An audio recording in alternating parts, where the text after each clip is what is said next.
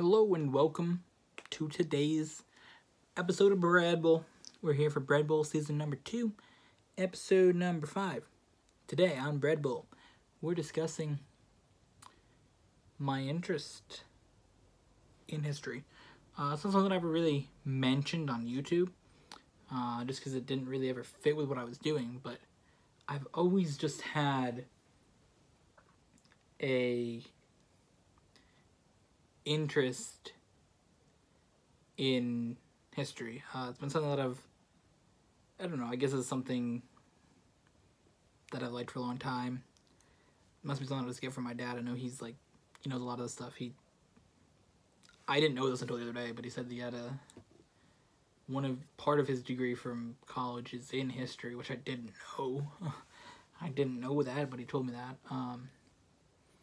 I'm sure he probably said it before and I just forgot, but so that's where I get that from, just liking history. But history was always a subject that I did good in school. That was the best one. That was like the one class, I guess you said, that I would look forward to in school. Whenever I did something, I always just liked that. And for me, my interest is a lot in 20th century history. Obviously 20th century history all history is connected in some way, but 20th century history, to understand it, you have to get connections from before.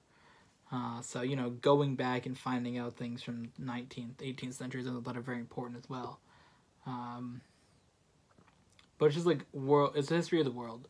I don't necessarily just focus on those people that are just like super just into history from America, or that's the example, being in America, or whatever country you're from, the history of just your country specifically. That really isn't necessarily where my interest is. I mean, not that I don't have an interest in American history.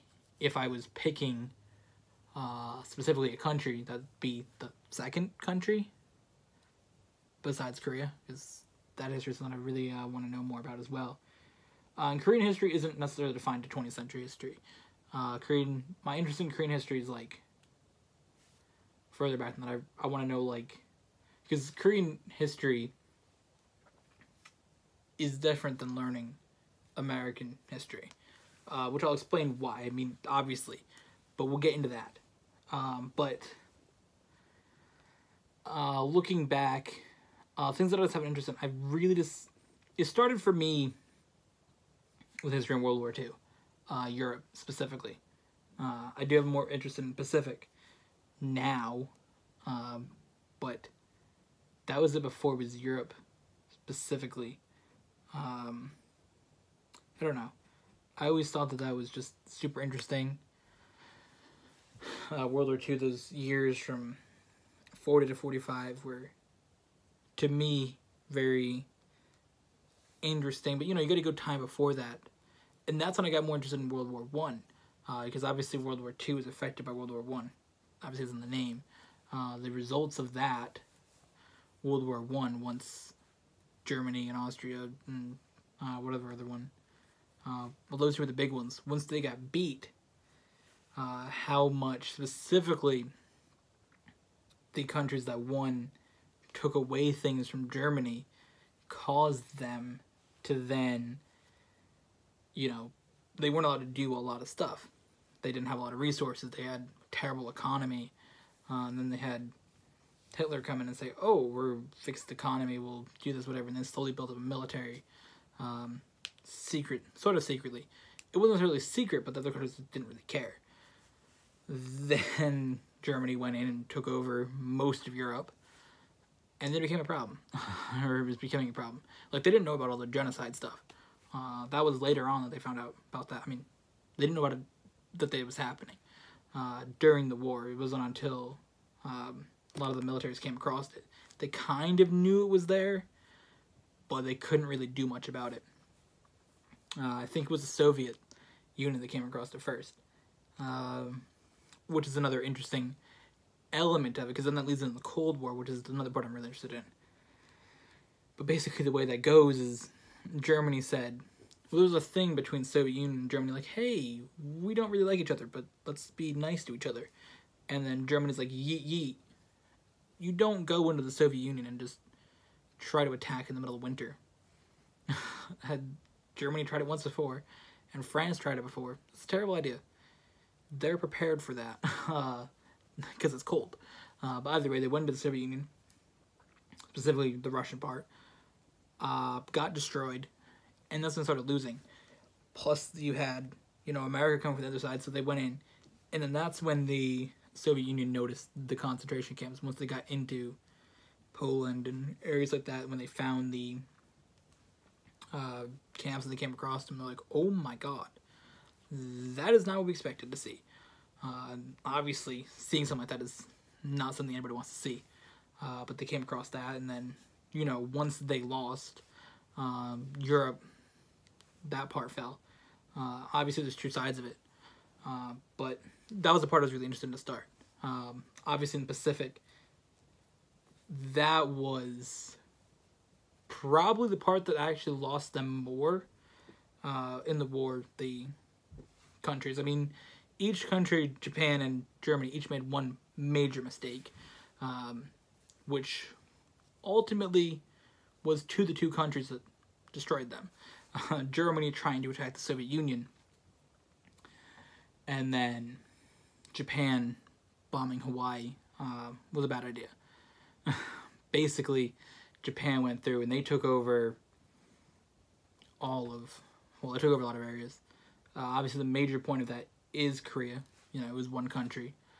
They took over that through means that weren't necessarily good. They didn't really have a say in being taken over. I mean, not that they would, but they were kind of tricked into being taken over from all the stuff that I've read. And then, they went through and took over a lot of islands and even took over part of China. And then they decided, we can bomb Pearl Harbor, which then America's like, yeet, yeet, and went in and wrecked all they went through and took all the islands and then obviously nuked them, which the nuke wasn't necessary, because apparently they were going to surrender a couple days after, but they did it, and that set off another thing, which was the Cold War. Because another thing that's a whole element in this is the Soviet Union knew America had nuclear weapons. So they're like, hey, let us see how to do that. And America's like, no, you're the next enemy. So once they, together, defeated Germany and Japan and Italy, they then went against each other. Obviously, not through means of necessarily war between each other, but, they use other countries. Korea, Vietnam, countries in the Middle East. That's honestly how the Middle East is the way it is, but we're not going to get into that part. Modern history, I mean, once we get to, the 90s, I don't really care. The last, 30 years, I don't have an interest in that, necessarily. It's just interesting to see the effects of these things. So, the main one for me from the Cold War events, obviously with, things where both countries are building, nuclear missiles and putting them in countries near each other, and, racing to build rockets to go to space and all the stuff they did to compete. It's just interesting, but from the side of my other interest in Korean history, that's the Cold War had a big impact on that, obviously. Once Japan got yeeted, for some reason they thought dividing Korea into two countries was a good idea. Obviously, both areas controlling it, both controlling one part. South Korea controlled by America. America put in their government of their choice, and then, North Korea being controlled by the Soviet Union put in the government of their choice. Now, both countries believe that they control the entire area, still to this day. They both, you can see what areas they claim as theirs, and it has the whole peninsula. But the thing is, obviously, the Korean War was its own element within the Cold War, and that's what I was saying, countries fighting through other ones. Obviously, they didn't want to be, neither country really agreed to be separate. They both kind of said a weekend on the whole thing. Because, you know, I think a country like that shouldn't really be divided. It doesn't really make sense. But either way, you know, obviously neither one really wanted to not control the whole thing. Obviously, the communist countries are more likely to go about their actions in that sense than ones that aren't. But, you know, North Korea's like, hey, we're going to take over the whole thing. They got really far all the way to the bottom, and they were able to defend off because they were getting help. I don't know, it was China or Soviet Union, one of the two, or both of them, I don't know. They were coming in and they helped push all the way down to the bottom, and they were able to hold. Then America, you know, America and South Korea were able to push back up and take almost the whole area, and then they were going back and forth. I think Seoul was taken over 4 times. So things like that. It's just, like, interesting to sort of see the way that the things were, I don't know, fought out. Obviously, you don't want countries to fight each other, but when it happens, to sort of see the way that they went back and forth, things like that. And ultimately see how that really, like, impacts the area. Because, I mean, you can see in current news, and this is where the current part is important, you can see how the effects of that's one of the only remaining things from the Cold War, really. Obviously, the destabilization of the Middle East was an effect of the Cold War, but the issues there are obviously something else. But within Korea, between both countries, you see that now. I mean, how it played out. Especially, it was really highly publicized thing in 2017, 2018, at the beginning. Because 2017, they're building nukes, and then, you know, it was Donald Trump and Kim Jong-un were going, you know, back and forth, dabbing and yeeting at each other. People thought there was going to be nukes then, and obviously things stopped with the Olympics and the meetings with Moon Jae-in and Kim Jong-un. They met and obviously discussed things, but you know, things like that, and then Donald Trump and Kim Jong-un had their photo shoot together twice, but you know, things like that, they seen the effects of that in current things. That's another thing, getting to the part specifically with Korea. For me, it's just interesting to sort of see how Korea was before it was divided, and, you know, the times before. I think 1910 was the official time. Japan was trying to do stuff before, but I think 1910 is the official date. You know, see their dynasties that went for a long time, and, you know, how Korea was 3 different areas, like, really long time ago, and how it went up further into China, and sort of the impact of China, and honestly the development of a language, because I thought Chinese was, well, Chinese with the Korean letters is kind of hard, so they just made their own language. But, you know, to see sort of things like that, and it's just interesting to sort of learn that stuff, and then see how things are just, you know, everything's affected by things. There's still issues between South Korea and Japan, North Korea and Japan, but, you know, it's not talked about as much. With South Korea and Japan, because of what they did, and Japan really did a lot of bad things to the Koreans. They forced them to not use their own language. The way that they treated the women was really bad. Yeah, they were sex slaves or whatever. They had, the way I said that sounded really bad, but, you know, they had them be sex slaves. Whatever they want to classify them as, what I should say. Japan denies that they are, but Japan's like, no, they did it willingly. It's like, no, they didn't. The few remaining women from that obviously deny that that's what happened. They like, no, we didn't do that willingly.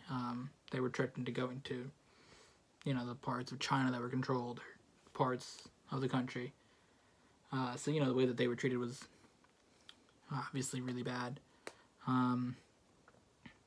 But, you know, the way that they treated them, obviously treated Koreans in general was not very good. And I know that there's even parts in Japan now where, you know, being Korean's less than being Japanese, from things that I've read. And it's just, you know, it's not really the whole thing now. It's changed, but there's still parts of it where that's a thing. And it's just, I don't know. It's just kind of crazy to read some of that stuff and learn all these different things. But, you know, history to me is, there's obviously heavy topics like what we talked about moments ago, or, you know, the way that people were treated by other people is just, you know, not good. But, I don't know, it's always been an interest to me of history, and since I've gotten into Korea in the past, I don't know, almost 2 years now, it's just interesting to sort of learn about another country's history. So that's that. And for me, real quick on American history. In America, I don't necessarily have an interest in American history. I don't know. It's just not something that I ever really got interested in. The other part again about American history that I have an interest in is the Cold War, and World War I and World War II. But, you know, history specifically about what happened in America, I mean, of course, there's so many interesting things to do, but I don't know, I've never gotten interested in things. Obviously, every country has their own bad things they've done to people, and seeing the way that Indians were treated when they were moved. I shouldn't say the way Indians were treated when they were moved, and I just call them Indians on a video.